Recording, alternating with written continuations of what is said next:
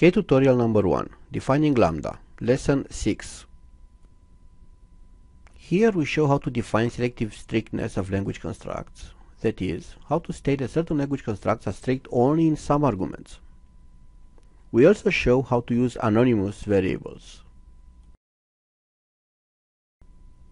We next define a conditional if construct which takes three arguments, evaluates only the first one, and then reduces to either the second or the third, depending on whether the first one evaluated to true or to false.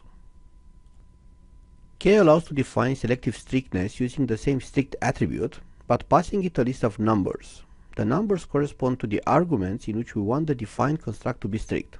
In our case, strict of 1 states that the conditional construct is strict in the first argument.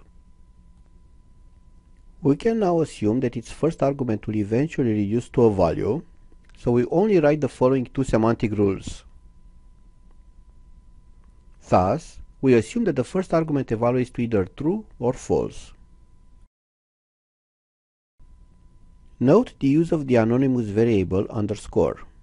We use such variables purely for structural reasons to state that something is there, but we don't care what.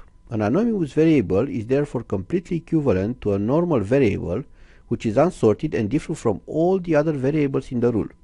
If you use underscore multiple times in a rule, they will all be considered distinct.